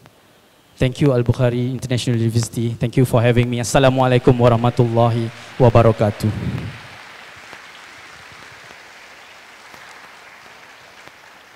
And I would like to open for Q&A session, if any. Thank you. Thank you, everyone. Thank you very much to our speaker, Khairul Azri Muhammad Khalid, for the valuable insight. There are a few things I'm pretty much sure that everybody in the hall have learned. So everyone got their own key takeaway. Everyone got and they learned new things. What was very interesting for me is that everyone can be an entrepreneur. So it doesn't matter that you hold a degree in HRM, in economic, or whatever. If you have the will, you can be the entrepreneur and you can change the world. Especially helping other is a very unique way to contribute to the world. It's like helping, you help someone else and then they help someone else, especially the people that are underprivileged, unemployed. So because they are prone to drug addiction, to develop bad habits so that they can harm the community. So if you help them, then they will definitely help someone else and they will help someone else. So the chain goes on and on. It is a positive change, and that's how people create a better world. Yes, that is very, very true. And it is also very inspiring to see that they have successfully overcome their addictions and past traumas with the help of Discover Muay Thai. And I believe that they deserve another round of applause for them, please. And also, we cannot forget how inspiring Mr. Khairul Azri, how he is so relentless in his mission to combat youth unemployment in Malaysia, while also helping them learn how to protect themselves by practicing Muay Thai. It's like killing two birds with one stone. How amazing is that? That's right, and I bet the audience are more inquisitive to know more about Muay Thai. So, therefore, we will now open the floor for question and answer. Audience, if you have any question, you may walk to the nearest microphone. For the first floor, the microphone is located close to the camera. For the second floor, the mic is also located close to the camera.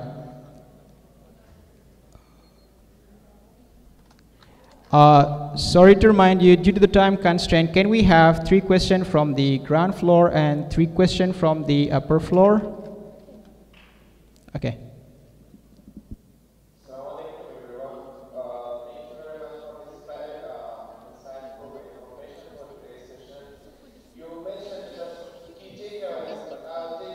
Principles of life living. I'm so inspired by today's talk. As a young student, the common question for me is that I asked from the previous talks too. Back then you started your business or the way of your living in 2014, it's like 8 years before. So maybe you will be 26 or 27. I'm also a young entrepreneur, but I want to be a financial sustainable entrepreneur. How can I be a financial sustainable entrepreneur in today's world? And what are those things that I could like continue or that I can have in my life as an example that I can be a financially sustained entrepreneur business?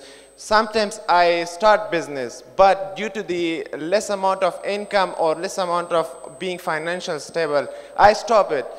So how can I go with it? As you can give me as your suggestion or the answer of my questions. Thank you very much. Thank you for the talk. That's fine. Thank you for the amazing question. Now, if you see, I purposely leave out the business part of the presentation. I didn't talk mostly lah. It's just the gym, right? So yes, at Discover Muay Thai, I'm going to share how we do it first, and then I'm going to share how you can adapt this as well. We have various products and services. We don't just bank on one product. So if I were a typical Muay Thai provider, right, Muay Thai gym owner, my gym is my only way of making revenue. Typically, how Muay Thai trainer, Muay Thai coaches, Muay Thai gym owners operate, right? But with Discover Muay Thai, we have diversified our mode of revenues. So we have the merchandise, we have services outside where, so at the gym, normal gym lah, how it works, right? People come and pay subscription fee for 1 month, 3 months, 6 months, and you know, that's how we get the money. But we do also mobile training, where we have our fleet of trainers from the boys, right? They go out and they go to schools, they go to universities, they go to corporate offices, they go to, you know, clubhouses, residential areas, and we train our clients at their preferred place. So instead of having our clients come to the gym, we go out to our clients. That's the second revenue model. Number 3, we have boot camp model, right? Where once in a month, twice a month, we have boot camp session where we encourage people from the newbies who haven't had the opportunity to learn Muay Thai, to just come together at one of the parks and just try Muay Thai boot camp, right? So we have different stations, so it's quite different from your normal Muay Thai training or Muay Thai drills. So that somehow attract clients as well on a big scale, because each session 50, 100, you name it, right? It's a big group activity. We also have CSR partnership. Now, this is the most important part. I'm sorry, I couldn't find the person who was asking just now, right? The most important part is our bulk of revenue doesn't come from the gym, doesn't come from the training. It's small money, but yes, it keeps the company growing. There's cash flow coming in. But our biggest pool of money comes from the CSR initiative, CSR partnership. How we do it? So we are the experts in youth development, right? So we approach corporates, partners, and we sell our service. If they have specific communities that they want to empower. For example, we have Yayasan Harta Lega. If you have heard of company Harta Lega, the glove company, they have a yayasan, a foundation, and they pay us our service fee to run programs for them. And it's in huge amount of money. And because of this service, we managed to endure pandemic. Because Muay Thai is, contact sport. You cannot open your gym. You cannot go do personal training at your clients' houses and whatnot. We were totally shut down. But our CSR projects, we just pivot it to make it online and whatnot. So the money is still there. It's still in the account to keep us afloat, right? So to answer your question, how to keep it financially sustainable? Definitely to have all this business acumen in place. Yes, it's important to have the heart, the passion to help the community. But you need to take care of yourself first, the founding members, your team, your management team. Make sure you guys are able to put food on your table. You guys have bills to pay. And then, all these other things came into place. So make sure you have a sustainable, feasible business model, a working business model, a marketable, feasible ideas that people want your product or services. All right? And then the social element comes along with the financial side. So I hope that answers your question. Thank you very much for the question.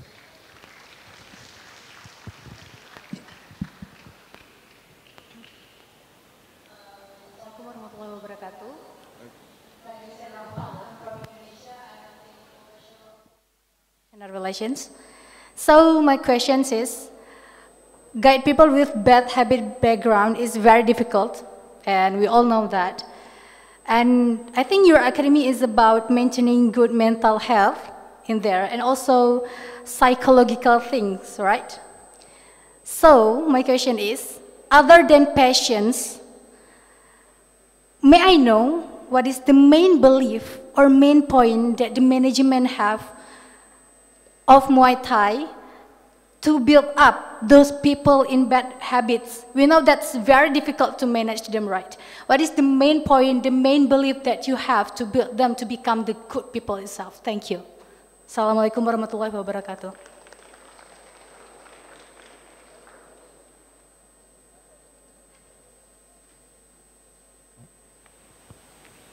Hello? Yes, all right, thank you. Thank you for the amazing question, all right? Yes, it's very, very difficult to change someone's habit, to change someone within the span of 4 months, right? So how we do this, how we did Discover Muay Thai Academy is we reverse engineer the whole, oh, you got to be this, or you got to do this, you got to, all the rules and regulations. Yes, it's important, but we reverse engineer the psyche of our beneficiaries. How? Even before they join the academy, officially on the first day of registration, we already have built that wall, we have broken that wall of trust with the beneficiary. Example, remember my engagement activities with the PPR communities? We have one-day festival, we do camping with them, we do different activities. We just lepak, teh tarik with them, watch football. MU versus Chelsea was the first event of the first batch with these boys. So we break that wall of trust first. Getting them to trust, this abang-abang, who are these guys? Why are they coming in? Why should we trust them? So by showing that you are trustworthy, you are really there to be with them, to guide them, to help them in whatever ways possible, that somehow won their heart already, number one, right? Break that wall of trust even before the academy starts. Of course, once they join the academy, that's where the routine starts, the drilling and whatnot on the mental side. Number two is, don't just show heart in having to see your organization or your social business become successful. No, that is the outcome of having the heart to really help them. You see the difference?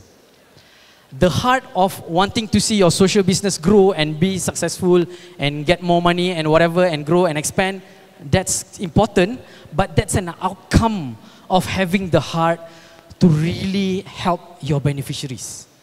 That is your priority, to really help them.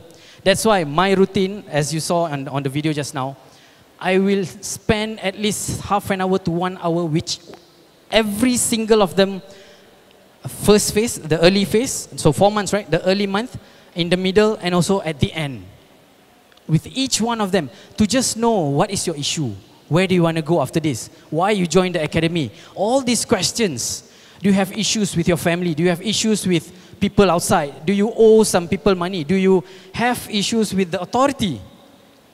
One case, we had to go to court to help one of the boys. So different stories. So the heart to really help your beneficiary is, I think, the utmost important.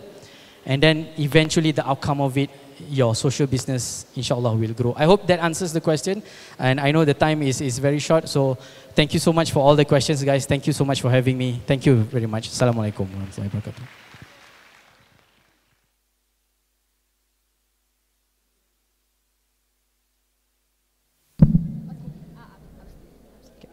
Thank you very much, Mr. Khairul Azri. So can we have the next question from the floor?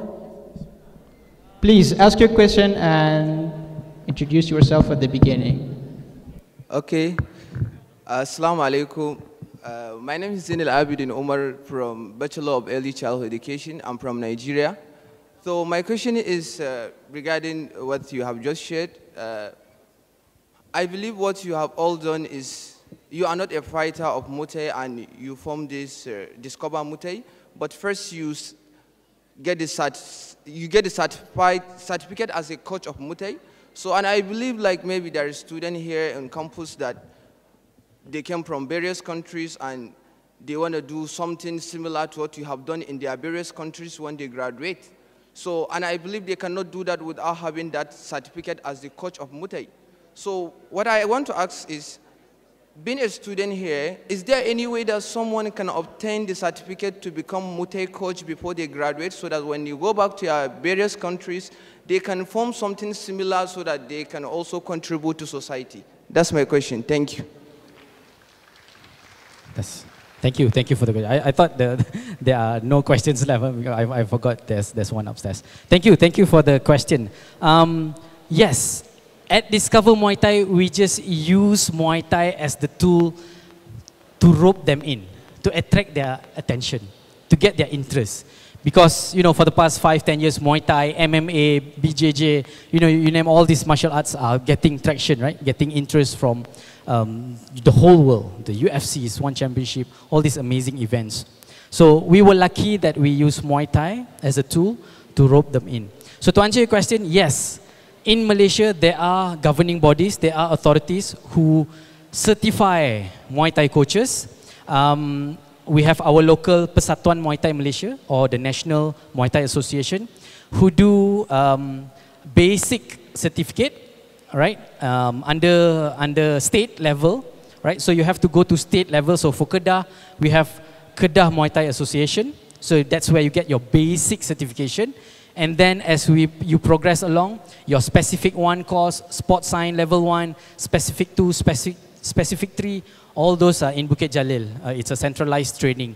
So yes, Persatuan Muay Thai Malaysia is the key person, key organization to go to, but I'm not sure about non-Malaysian. I have to check. Maybe you can Google, but yes, there are available certification course out there. We ourselves get ourselves certified first before we start Discover Muay Thai, because we have to have that credibility on our own, right? Before we start. We were very, very new back then. The players of Muay Thai industry look at us like, what are you guys trying to do? Are you guys trying to build a cult or a new gang, you know, using Muay Thai? That's the common feedbacks that we got. So yes, we got ourselves certified, and there are organizations who can certify you. Thank you for your questions. Maybe last one. Thank you, Mr. Khairul Azri, for the answer. Now, can we have one last question? It's okay, it's okay. Hello everyone, I hope to be well. As a student, I welcome you, Mr. Speaker, to AIU. I am Alisina Tanishwar from Bachelor of Computer Science of Albukhary International University from Afghanistan. Dear Mr. Speaker, as you talked about the rising power in Muay Thai, transformative power for marginalized youth. About your topic, I'm going to ask two questions. Firstly, it's about how can the Muay Thai community and practitioners further enhance their efforts to make the sport more accessible and beneficial for young people facing socio-economic obstacles? It was my first question. Secondly, how does Muay Thai contribute to the empowerment and transformation of marginalized youth? Thank you very much. Sorry, can you repeat your second question again? The second question is that how does Muay Thai contribute to the empowerment and transformation of marginalized youth? Okay, thank you. Thank you for the question. First question first, how do Muay Thai practitioners reach out to more young people, right? So amazing question. It's a constant struggle by the Persatuan Muay Thai Malaysia, because we are part of the Persatuan as well, under their social arm, to reach out to more young people, grassroots development. So it's been a struggle, definitely, to convince people, to convince parents on Muay Thai, all right? So for the past 5-6 years, it's been amazing with engagement sessions like this, with programs in schools. We do awareness programs in schools. We do programs with community leaders, all right? There are efforts that's being done with the states level and also club level, and it's growing, alhamdulillah. And yeah, with only through this awareness campaign, awareness activities, going through schools, because as you know, in Malaysia, if you talk about taekwondo, almost every school has taekwondo, right? It's become, you know, very general martial arts sports in the school. So we want to do the same with Muay Thai. So it starts with really grassroots level development, and amazing people, amazing different organizations are doing the best they can to spur more development. To answer your second question, I think, as I mentioned earlier, Muay Thai has this value of respect, the discipline, the value of honor, and many other values. So how Muay Thai have impacted these boys is that through all these values. Once they enter into the ring, once they are trained, once they kick the bag, if the trainer asks them to kick 100, even at 50, they you know, first day, they get tired easily. So the marginalized youth, they think, you know, I was from a gang, you know, I used to beat up people and everything, right? But once they are trained, once they train Muay Thai, once they spar with the coaches, now they know there are more people, you know, there are people out there who are stronger than me, who can do more damage than me. So they got humbled during the first week itself, right?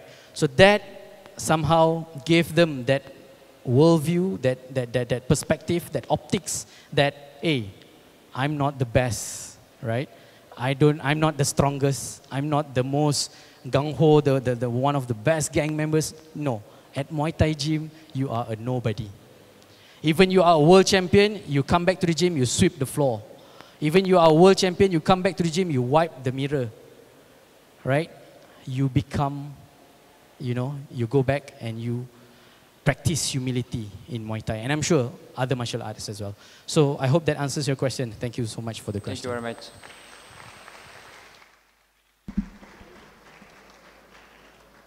All right, thank you very much. Now it's the end of the Q&A session. Thank you very much for the thoughtful questions and also insights from Mr. Khairul Azri. And as a token of appreciation for our speaker, Mr. Khairul Azri, we would like you to accept a gift in appreciation of your time spent with us today. Therefore, I would like to invite Yang Berbahagia Professor Emeritus Datu Dr. Abdul Aziz bin Tajuddin, Vice Chancellor and President of AIU, to present the honorarium.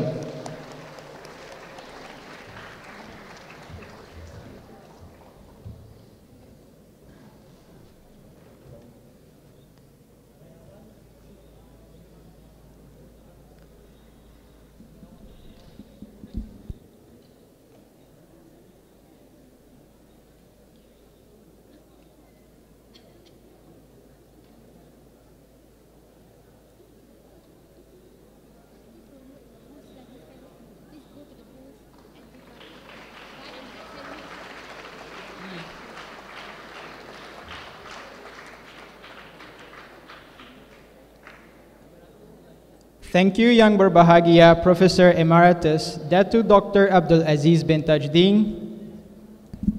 And a big thank you to our speaker, Mr. Khairul Azri, for the amazing lectures. All right, once again, for those who got the blue goodie bags, I hope you enjoyed the Mohidas Lembu Berlaga sauce. And don't forget, we have many interesting booths outside located in the foyer. Apart from the social business booth that we have explained just now, we also have from our Masa Malaysian Students Association, where they are selling some sandwiches, chicken wrap, popia, and drinks. And I bet you're all hungry, so please feel free to buy and grab as much food and merchandise to show your support. Thank you.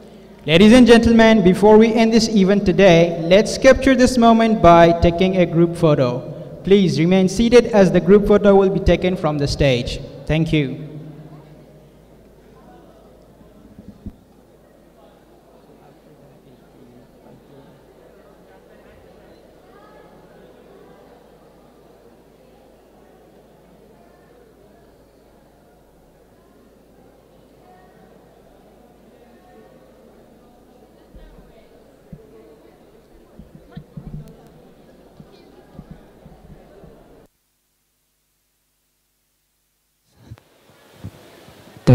Can I have everyone into the center, please?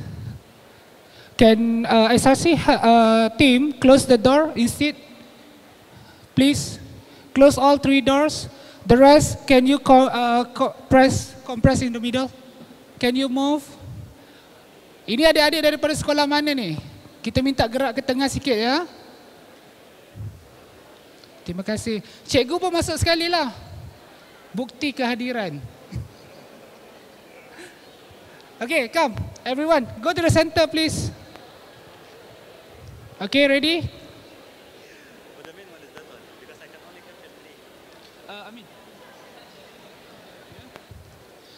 Okay, adik-adik ready? Biar nampak kurus dekat depan kamera. Senyum sikit. 1, 2, 3, smile. One more. 1, 2, 3. Okay, kita ambil candid sikit sebab formal sangat tak best. It's not best to have a formal. So this is that Mr. Azri said is a casual things. Candid. 3, 2, 1. One more, last one. Last next position. 3, 2, 1. Last one for my video. Can you wave on my video? Okay, ready? The video ready? In 3, 2, 1, bye. Okay, thank you everybody.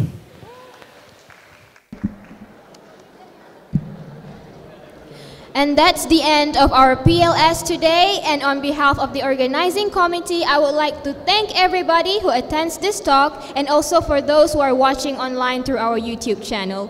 Last but not least, we would like to end this event with a pantun. Are you ready, Hikmat? Yes, I'm ready. All right. Bunga dedap di atas para, anak dusun pasang pelita. Kalau tersilap tutur bicara, jemari disusun, maaf dipinta. Buah rambutan untuk dimakan, simpan sedikit buat Cik Siti.